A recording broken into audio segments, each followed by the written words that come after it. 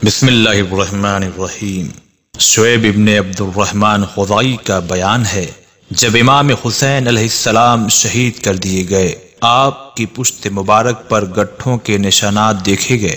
لوگوں نے امام زین العابدین علیہ السلام سے اس کا سبب دریافت کیا تو امام نے فرمایا، میرے والد شب کی تاریکی میں پشت پر روٹیوں کا گٹھر لے کر بیواؤں، یتیموں اور فقیروں میں تقسیم فرماتے تھے، یہ اسی کے نشانات ہیں۔ یہ غور و فکر کا مقام ہے کہ ہم حسین علیہ السلام کو مانتے ہیں تو کیا ان کی باتوں کو بھی مانتے ہیں؟ کیا ہم نے کبھی کسی بیوہ کی مدد کی، کسی یتیم کی مدد یا کسی غریب محتاج کی مدد کی؟